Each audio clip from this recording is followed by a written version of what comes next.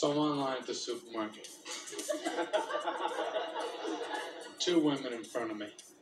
One of them, her total was $8. The other, $3.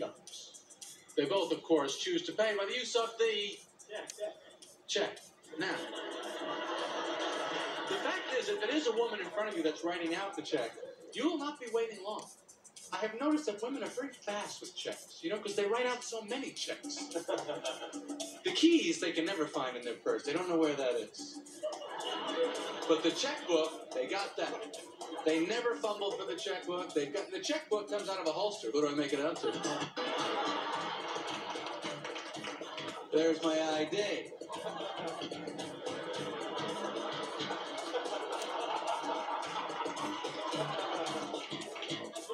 There's something about a check that to a man is not masculine. I don't know exactly what it is. I think to a man, a check is like a note from your mother that says, I don't have any money, but if you contact these people, I'm sure they'll stick up for me. If you could just trust me this one time.